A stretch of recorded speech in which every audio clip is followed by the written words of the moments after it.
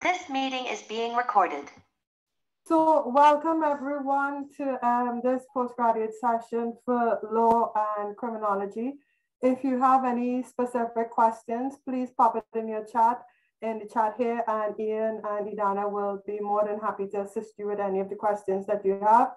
If you didn't get a chance to get your questions answered here, we have a live Q&A session from 6 to 7 p.m. And there will be an academic member of staff available to also answer any of the questions that you may have. And just to let everyone know that the Toastmasters scholarships are open for applications. They were closed on the 30th of June. They are open across all disciplines, across the universities, and they're worth €2,000 each. So don't forget to apply to the Toastmasters scholarships as well. And we have quite a few of them on offer. Thank you. So I'll hand over to Idana now. Thanks, Roxanne. Hi, everybody. Welcome to this webinar. So I thought I would just put up a quick agenda and then we can introduce everybody. So I'll just share my screen.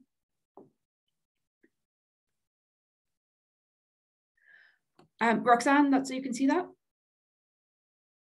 Perfect. Okay. I can see your screen. Perfect. Okay, so this is the School of Law and Criminology talk. So today we're going to talk about LLM programs, the MA program, and the postgraduate diploma programs for a 2022-2023 intake. So in terms of the agenda, we don't have long today, so we're going to sort of go through, but we have quite a lot to cover. So I'm going to look at the LLM and postgraduate diploma programs. Dr. Ian Marder, who's on your screen, they're waving. Ian will be looking at the MA and related postgraduate diploma programs. Then we're going to have a really short interview with a past LLM student, so Gavin, who's also on your screen. And then a similar sort of discussion with a past MA student, Maria. We'll then finish off with a short Q&A, but as Roxanne said, if we don't get to answer your question, or if something comes up and you think, oh, that's a really great question, I should have asked it, there's always the Q&A opportunity later on. Okay, so as I said, I will start with the LLM programs and the related postgraduate diploma programs. So in the School of Law and Criminology, we have a wide range of LLM and then related postgraduate diploma programs. So the first is the LLM in Global Legal Studies. You can do that on a full-time or a part-time basis. The Global Legal Studies program is really an opportunity for you to basically develop your own masters. You have lots and lots of optionality. There are very few compulsory courses. So you can sort of choose, maybe you want to do more international human rights type subjects, or you might want to do more business focused subjects. It's up to you to create your masters with the Global Legal Studies program. So that's really the most wide ranging of the programs. Then we have the International Justice LLM, again, full-time or part-time. And that's a little bit more focused on international law, public international law, human rights. So you can do subjects like international humanitarian law, international human rights, European human rights, and the rights of minorities. So it's a much more focused program, but still there's lots of choice. It's for people who are maybe considering going down the NGO route, a little bit more focused on the human rights aspects of law. Then we have our LLM in International Business Law, again, full-time or part-time, and that will focus, as it says in the name, on the more business sort of commercial type subjects. So we have things like Islamic finance law, capital markets law, WTO law, funds law, which is taught by a law firm. So that's very much for people who are interested in the sort of the business aspect of things, potentially considering going down the solicitor route, the private practice route, or maybe going into private industry. Then we have a really exciting option, which is the dual LLM in international business law. That is only available on a full-time basis. You can't do that one part-time. But this is an opportunity to spend one semester in the University of Lyon, Université Catholique of Lyon, and one semester in Maynooth. So you spend the first semester in France, second semester in Ireland in Maynooth. And there you get 2 degrees out of it. So you get a French master's and a Irish master's, and you do subjects obviously in France in the first semester and in Ireland in the second semester. You don't need to be able to speak French for this. It's all done through English. I think that's a really exciting master's for people who are maybe looking to sort of travel internationally or to work internationally. And then finally, new for 2022-2023, we have a blended LLM in international law. This is run only on a part-time basis, and it's designed to allow you to balance it with your other commitments in life. So it's blended, it's part-time, they'll be online, in person, and it's really designed for maximum flexibility. And this international law LLM is again focusing on sort of public international law, international justice type modules. So just in terms of the entry requirements to the LLMs, all of our LLM programs are open to law and non-law students. So don't feel that you need an undergraduate law degree to study on the LLM. The only exception to that is the dual LLM degree with the Catholic University of Lyon, where that does require you to have an undergraduate law degree. Entry requirements are a 2.2 or higher in your undergraduate degree. And as I said, for all of the LLM programs, other than the dual one, we also have postgraduate diploma options. And there you do 60 credits rather than 90. And you don't do a dissertation. So you'll do all the same subjects, you'll have the same choices, but you just don't do a dissertation. So why come and study an LLM at Maynooth? And I imagine Ian is probably going to cover some of similar points when he talks about the MA, because we really look to share across the programs some of the really important aspects of being a postgraduate student. So some of these benefits are things like the placement. We offer a placement module where you can go and spend one semester, so one module, 2 days a week for 12 weeks, working with an organization. So that could be an NGO, the private sector, we have government-related entities, we have trade unions, we have a huge list of partner organizations where we send students to get really valuable work experience during the second semester of their degree.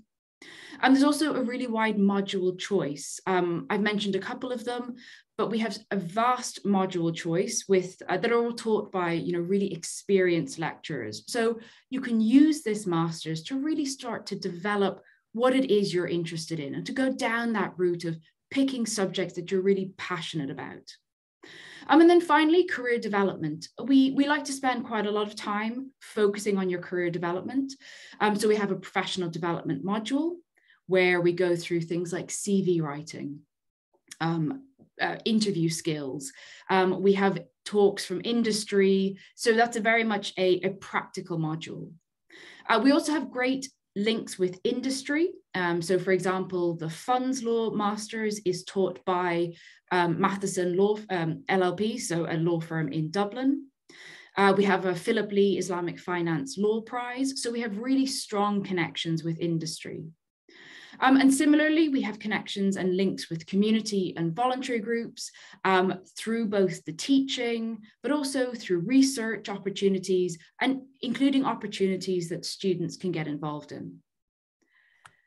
So Maria and Gavin will probably talk a little bit more about this when we go to them, but just in terms of where our graduates go, it's really a huge variety of careers. And I think it's because an LLM gives you really solid skills and experience that you can use and apply in a variety of different careers.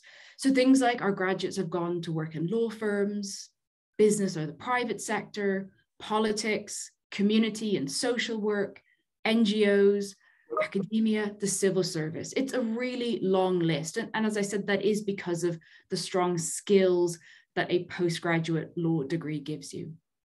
So I will hand over now to Ian, who's going to sort of go through a similar process with respect to the MA.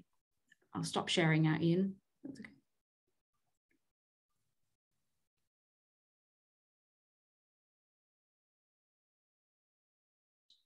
Yeah, can you hear me okay?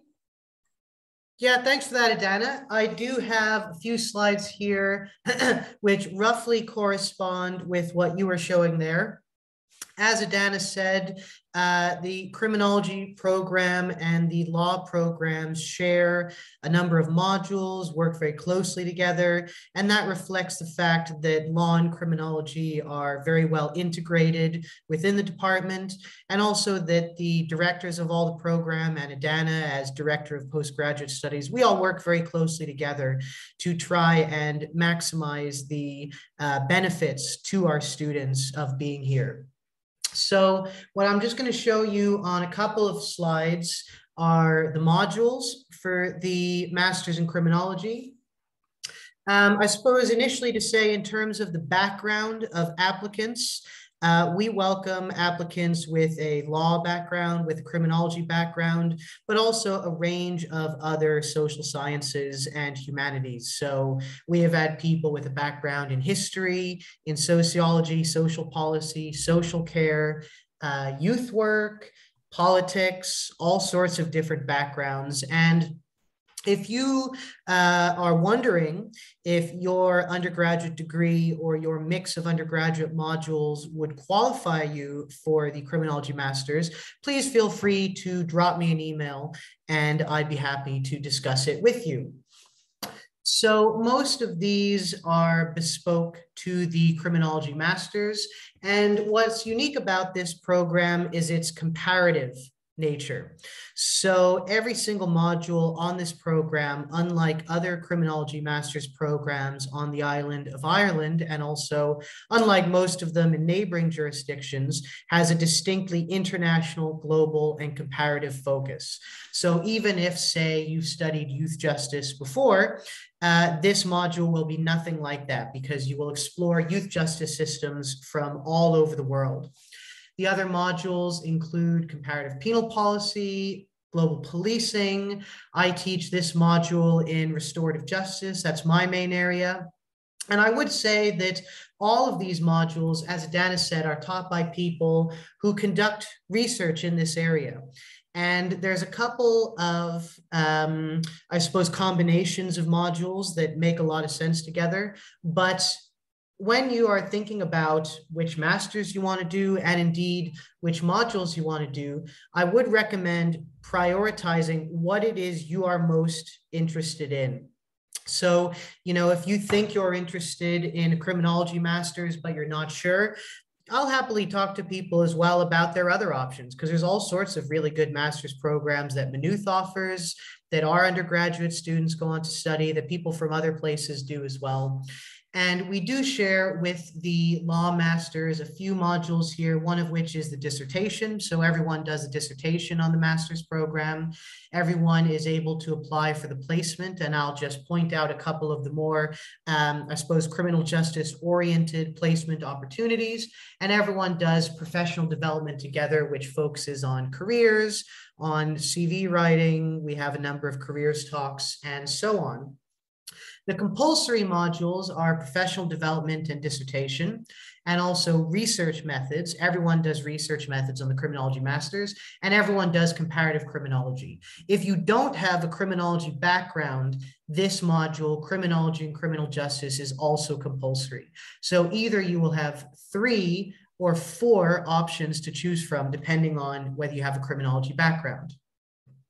These are some of the placement organizations that are a bit more kind of criminal justice-y, or on this side anyway: Irish Penal Reform Trust, Probation Service, Inspector of Prisons, Victim Support at Court. Lots of really, really interesting organizations there. And again, I would stress, this makes our master's programs really unique, because while, for example, community and youth work or social work masters also have placements, those are very practical placements. And for social science masters, you don't often see placement options like this. And then again, mirroring what Adana said, these are organizations that our recent master's students now work with. Irish Penal Reform Trust, youth work organizations, people work with us as researchers and as tutors. They've gone on to work for the Department of Justice, for the Guards, and all sorts of other NGOs and public sector bodies as well. But what I would, again, just stress is do the masters that interest you the most, because 99% of the organizations you might work for are probably things you haven't even heard of yet. So focus really on the masters that interest you, unless, and this is important for criminology, a very small number of jobs do require a certain educational background. So if you want to be a probation worker or a social worker, you have to do the master's in social work. Similarly, if you want to be a practicing psychologist, you need to go through the clinical route. But for basically everything else in the public and third sectors, you can go and do whatever social science masters interests you the most, and then apply for basically any job after that. And I'm just going to quickly take a look here if there's any other information I want to share. But I suppose one interesting or important point is that these are 12-month programs. So they're not September to June, like an undergrad year. They're September to September, because you have 2 semesters of classes, but then over the summer, you do your dissertation if you do the full master's. So that's one important thing to take into account. And the other important thing is that for both the law programs and the criminology one, all the courses are on Thursdays and Fridays. There is one exception to that. One of the law modules, which is delivered by one of the lawyers, is by one of the legal practitioners, I think, is on a Wednesday. But for criminology, certainly, all your taught classes are on Thursdays and Fridays. If you do the placement, that's on the other days in the second semester, but everything else is on Thursdays and Fridays. So that's for people who commute or for people who work part-time and so on. And I will probably stop at that point and allow Gavin and Maria to come in on that. So Adana, do you want to ask, are you going to ask Gavin some questions and I'll ask Maria? We'll do it like that, yeah? Sure. And I guess I could ask questions, and Maria, if you want to jump in and vice versa, feel free as well. But so Gavin, thank you very much for joining us, and I appreciate you have just started a new job, so really appreciated that you're taking time out today. So maybe you could just give us a little bit of background, what degree you studied at undergrad and postgrad, and then maybe what you've gone on to do now, and then we can talk about your experience. Yeah, perfect. So I did the BCL Law and Business at Maynooth, and then followed it up with the LLM in International Business Law. I did it part-time, which is great for me. That flexibility was really, really handy. I went on then to work for about a year in the accounts department of a property management company. And then I found the job that I'm at now. So as a legal and compliance consultant with First Derivatives. And of course, yeah, I think the master's definitely helped with getting me involved in roles like that, especially the capital markets kind of side of it and the different kind of modules that you can do, really, really handy like that. Mm-hmm. And what modules did you do on your master's? Yeah, so I obviously kind of did the international kind of business related ones, capital markets law, foreign investment law, public procurement law.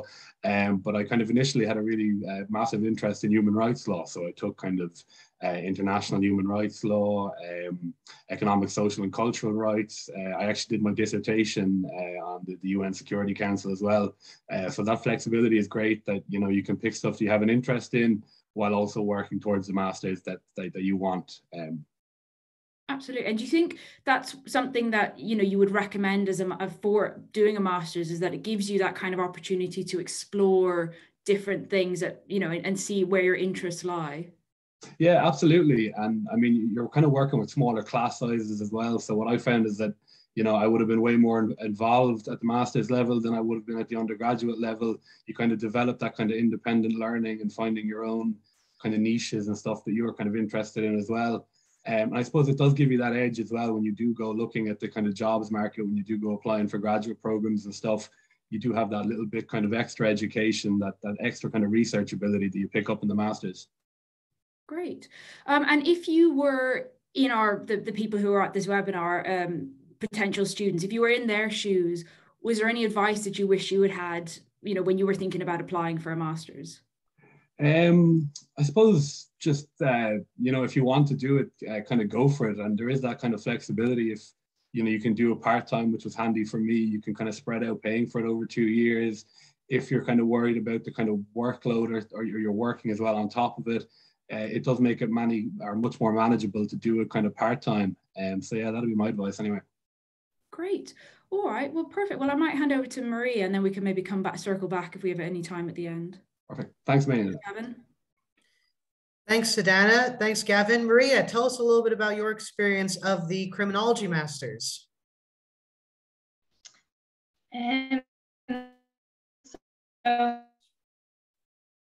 Oh, wait a sec. It's just not coming through great, actually. Do you want to try turning your camera off, Maria, and see if that comes through a bit better?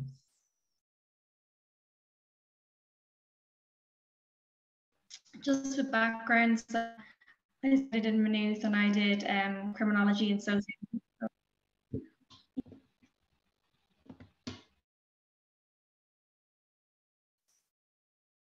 Maria, can you hear me okay?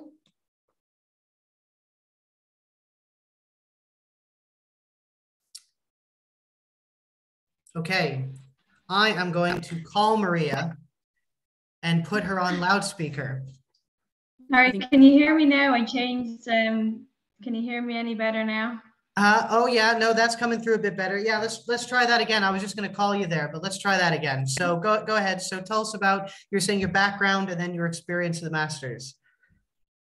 Sorry, yeah. So my background was criminology and sociology through the arts program, and then I decided to do the Masters in comparative criminology and criminal justice. And I found it really enjoyable. I think kind of touching on what other people had said, like the modules, there's such an array of modules. I had kind of studied the state responses to historical violence, and there was restorative justice modules, comparative penal policy, and there's really loads of options. And one thing that was really interesting was obviously the international context, because that was really interesting. As Ian said, there was some modules that might have overlapped with undergrad, but it was completely different because of the international context. And also what was really great is what I think this Masters gives you is kind of the freedom. So even within the modules, so within the restorative justice module, we looked at the benefits and challenges of restorative justice, and you could pick an example of where you wanted to go with that. And same within the penal policy module, you picked your penal policy that you wanted to base your assignment on. And then of course the dissertation. So while, and it really kind of helps you narrow down then what kind of field you'd like to go into. So even though there is set modules, you really have freedom within those. And I'd say, you have loads of modules there, which really, you can help you with any job you'd like to get, but you also gain a lot of skills that would be helpful in a job. So, you gain a lot of research skills, obviously, from undertaking your own research. And the research methods module was, unbelievably helpful in that sense. And kind of as Gavin was saying as well, kind of different to undergrad, there's a lot of emphasis on, you get a lot of oral presentation skills, different modules have presentations to give. And also because the classes are smaller, there is that chance to kind of get involved in discussion. And due to all the different backgrounds like history, sociology, social work, criminology, there is really good discussions within the class. And I would kind of advise people, even if, right now that kind of takes you back, if you don't like the kind of, getting involved in discussion, like it really does build your confidence, and it really is just, great for future as well. So they're kind of the main things I'd say. And just as well with the professional development module, so that kind of goes beyond, we linked in with law with that. And that was really helpful as well, because it kind of, as Ian said, there's so many careers that even I wasn't aware of when I started. So it's great to kind of get the information and find out what past students had done, even if they hadn't gone in a criminology way. There was different talks from them. So learn what jobs you can do, and also the array of modules that are available. Yeah, that's interesting, and you're saying there that you can, really pick the thing that you're interested and do it in all of your modules. Because I suppose for your dissertation and for my module and some of the other ones, you were doing kind of gender-based violence stuff, but that was because the assessments give you the flexibility to pick the topic that you're really interested in, right? Yeah, so for my dissertation, I kind of focused on female offenders and kind of creating an effective response to female offenders. And, you know, that was completely kind of my idea. Like, I know some masters, there's a list of topics, and, you know, I do know people who, you know, they kind of don't like that structure, and you have your freedom, and then you are matched with a supervisor who would, like, you know, kind of closest to the topic. So you really do have your freedom there. You have your freedom how you'd like to research it, obviously within the boundaries of what's available. So within penal policy, I kind of looked at female offender responses to female offenders in England and Wales. So that kind of linked in. And then obviously for the restorative justice module, I kind of looked at the benefits and challenges of using it with sexual violence. So, you know, I kind of that the field I'd like to maybe continue in, as in the future I think I would like to pursue a PhD in the realm of female offenders and responses, and kind of gaining an understanding of all these different aspects from the assignments, allowing me to do that really helped with that. And, you know, this may or may not be a good thing, but you've not been able to get rid of us since then, if I understand correctly, because you're stayed on with us as a research assistant, you're a tutor now, and publicly working on publications and a PhD. So tell us about some of that. Yeah, so this semester now I'm doing some tutoring for the white collar crime module. So it's a new module at the moment, and that's really good. And it's nice to see kind of different modules that are kind of coming through the department. And a lot of the skills I learned, as I said, you know, the public speaking. So we had a lot of presentations and the group discussion. That has 100% helped me with the tutoring. And I suppose that's for any job as well, where you have the public speaking.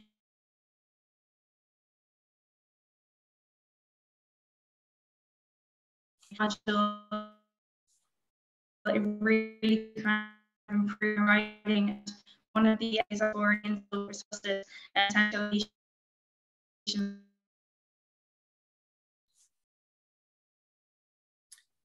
It's cutting out for me a little bit there, guys. Is it the same for you? Well, I'll just ask if you can hear me, Maria. Just one more question. The same one that Gavin had last was a good one. Just any advice you'd give to people looking at masters or thinking about applying?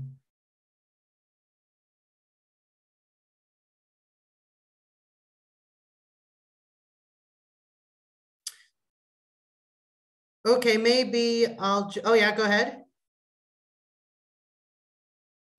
No, I can't hear you now for some. Oh, no, there we go. So it's just different ways that has improved my skills since the and it's working. Can you? Yeah, and we give, just as I was saying, as don't kind of be thrown back from the public speaking and the discussion part of it, because it really is really helpful. And, you know, kind of focus on some of the modules that you really think that you are interested in. And as I said, even if you kind of feel like some of your topics, because none of the modules actually focused on female offenders, if that makes sense, but I still kind of had the chance to explore that. So even if you see that there's a topic you're really interested in and it might not be like, you know, really, you know, seen there, you know, you still have the chance to look into that. So I would definitely recommend it. And as you said, you know, you don't need the criminology background. So I would definitely recommend it to anyone who was interested. Excellent. Thank you so much, Maria. Really appreciate that. I wonder then if there's any questions from anyone in the audience. I believe you can raise your hands or type. Oh no, that's just for us maybe, but you can type any questions into the Q&A chat function there if anyone has any.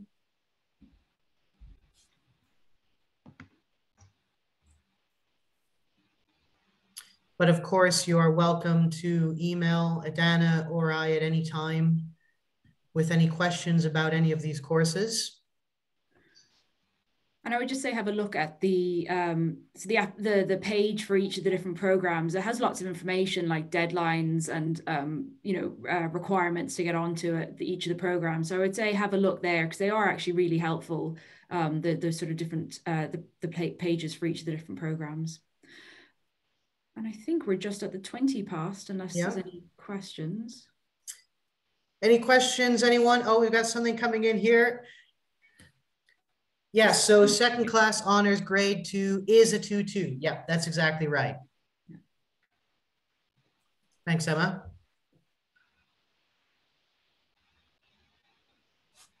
Okay. And something else coming? Oh, no, that's just thank you. No problem at all. So Roxanne, will we hand over to you? Yeah. So if we have no further questions, what I can do is I will stop our recording.